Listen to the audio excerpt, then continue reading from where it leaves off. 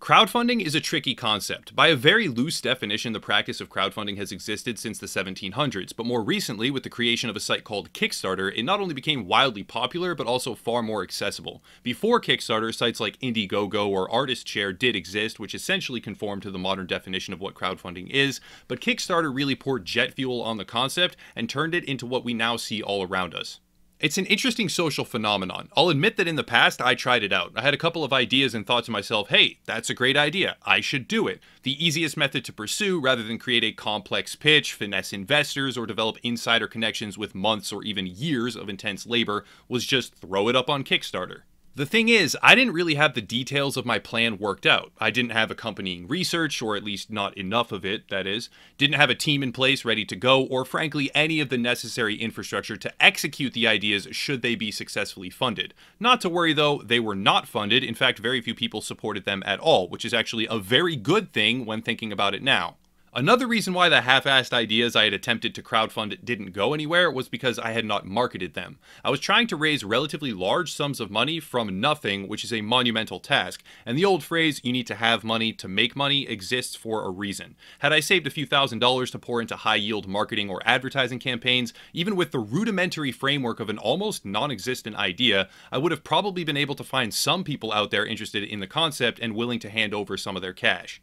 We see things like this everywhere now. I basically get spammed on Facebook with birthday crowdfunded charity events or messages about new crowdfunding video games that will change everything and be a better alternative with help from the people. And some of these ideas are good or legitimate, but when large amounts of money are being passed around based on what might be someday with little to no true accountability or assurances, you will inevitably find a large number of applicants or projects that are just like I was, ill-prepared, not entirely committed, or worse yet, willfully misleading, even negligent. At the time when I experimented with Kickstarter, I had every intention of attempting to execute the projects, but I was not prepared to do so in a truly responsible way. And rather than assume that some of the projects I will talk about today are actual fraud, I will try to remember that an easy possible alternative is that they simply overpromised without any real understanding of what they were committing to, or how to do it. And thus, the end result, if it even ever exists, will be woefully inadequate when compared to what was advertised. The best example and the primary reason why I'm making this video is Star Citizen. Star Citizen is the biggest crowdfunded project ever, to my knowledge. A galactic video game on a cosmic scale. And in theory, it seems amazing. Over 1 million fans during a span of what is now approaching 7 years pledged and paid almost $300 million to bring the idea to life. And while there is certainly work being done and progress being made, it is not on a track that would see it releasing with any sort of legitimate viability for many more years to come. The biggest issue, though, is that the game's development team is not sitting on a topped-up bank account, ready and waiting to hit the grindstone. The funds have been largely wiped out, and there is very little to show for it. Since the game's proposed release date back in 2014, 2 years after its first round of funding on Kickstarter, which raised about $2 million, it has been delayed numerous times. During these delays, the marketing has not slowed down. Quite the opposite, in fact. The marketing has skyrocketed into the stratosphere with new and creative ways to raise funds. What started as a $2 million project, sold on various backer pledges and packages, has ballooned out to a massive $300 million Goliath, supported by spaceships and add-ons that cost thousands of dollars for a single in-game item.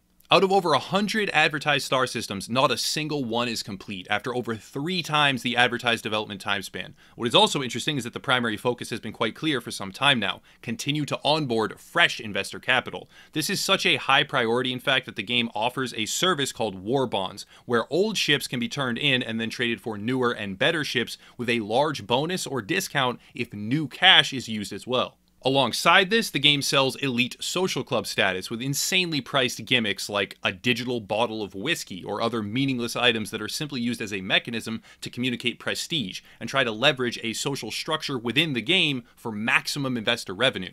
The game relies on a massive and never-ending river of fresh capital, but that capital is not being set to use in any sort of responsible or intelligent way. If that revenue stream were to be cut off, right now, this very day, the game would never be finished, not even close. But at the rate it is going, it could end up being a multi-billion-dollar game before it's even close to complete. I can't say with absolute certainty what the future holds for Star Citizen, but as it stands, the game is a bloated, infantile creation that is effectively burning cash in a heap, while hopeful fans keep throwing more onto the blaze.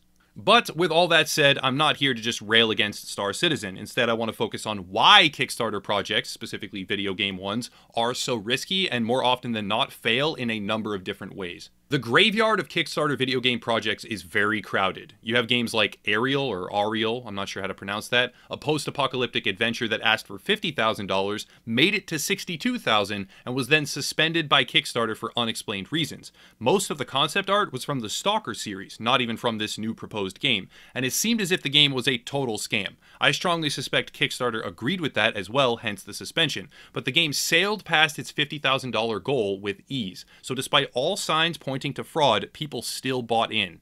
No one was charged, thankfully, so in that sense it's a victory, but Ariel or Ariel or whatever is accompanied by dozens, probably hundreds of similar projects that emerge, get funded, and then fail or deliver a complete subpar excuse for what was promised. Ouya, I don't know how to say that either, was an indie game console that raised $8.6 million in funding, but when it came out, the buttons would stick, the whole thing would break after a week or so of playing, and it was largely regarded as an absolute commercial failure. The problems for Ouya, I'll call it that, run far deeper, but that's plenty for a surface level explanation. Anyways, you get the point. Millions of dollars are being funneled into unproven projects, and disappointment is being shat out the opposite end. The reason for this is because more often than not, these projects are not actually prepared to get started. There are certainly exceptions to this, but a lot of the projects on Kickstarter or Indiegogo or whatever else are just flashy concepts. Think E3 and cinematic reveal trailers, you know, the ones that say actual gameplay and then aren't actual gameplay because they are fucking liars. Well, crowdfunded games are a lot like that, but oftentimes even worse. Within a typical publisher-developer relationship, there is a budget laid out and various different positions assigned with the underlying imperative that the developers produce something that the publishers can profit from. Now, there are a whole host of issues that come with this, like insane crunch time development, over-monetization of full-price titles, loot boxes, whatever else, and I've never held back from criticizing these problems, but crowdfunded games are the opposite end of the spectrum, with issues that are just as severe. With a crowdfunded game, the expectation of deadlines doesn't exist. Now, if you enforce deadlines to such an extreme that workers are having mental breakdowns, that's not acceptable. But when you have complete and unrestricted autonomy to delay a project for any reason at all, that is also unacceptable. The reason this freedom exists is because it's not a developer-publisher relationship, it's a developer-backer one, where the backer already gave up their money and really can't do much to exert influence over the developer and motivate them to stick to any deadlines. Even some of the games I personally keep track of on Kickstarter have me very, very nervous for that exact same reason. Crowfall is a game that I've been watching since its very first announcement, and let me tell you, I was hooked. The game is trying to offer a Throne War style conquest MMO that appears to be truly unique in the space, but for years now, it has been in the pre-alpha stage with no sign of leaving it anytime soon. To be fair, there have been major updates and systems have been redefined, but it appears to be falling into the same cycle as so many other Kickstarter projects where year after year passes and very little gets done. I still believe Crowfall may succeed, I want it to succeed, but I avoided actually backing it financially for this exact reason. If or when the game launches, I will certainly support it, but it's just too risky right now, and by the time it comes out, I may have kids or be dead. What is a game worth to you when it is only finished and playable and really enjoyable 10 years after you paid your money? Another reason why crowdfunded games face severe problems is because of the financial management. I can rail against late-stage capitalism when it's almost out of runway and eating itself alive as they strive for bottom-line increases that can hardly even happen, but on the flip side, giving millions of dollars to a group of people and then saying, now spend this however you want to make a video game, even though there is literally no framework to ensure you have financial advisors, strategy consultants, or anything at all, is just as bad, if not worse. They could spend the entire development budget on pixie sticks that have the game logo on them and no one could say shit about it. But if you try to do that while a major video game publisher is at the reins, well, your career is over, to say the very least. This is not to say that successful games do not rise up from the bonfire of Kickstarter, but those success stories are about on par with the number of games in the modern AAA industry landscape that don't resort to predatory monetization. They are two separate ends of the same spectrum, but neither is ideal. The point of this video is to underline that buyers should always be skeptical and careful. Not only buyers, but backers as well, because no matter what platform or format you turn to, success is far from guaranteed. You could run into a game like Star Citizen, where they invest most of the budget into marketing and staff salaries, and then they task the staff with creating material that they can sell and market. so that they can get more money to invest in marketing and staff salaries, so that they can, like, blah, blah, blah. You get the point. Around and around in the circle we go. A black hole of time and money. Not all stories of crowdfunded games are as dramatic as Star Citizen, but on a smaller scale, the same thing happens constantly, and the bottom line is that as long as backers support the projects, more will continue to be born. Kickstarter tries to self-regulate to a degree, but it's a losing battle if games and products can just jump onto the platform without a game plan and then fall back on any number of excuses with zero accountability. Successful teams have certainly turned to sites like Kickstarter in the past before and will again in the future, but the most important thing is to vet the team itself before you back something, not the idea.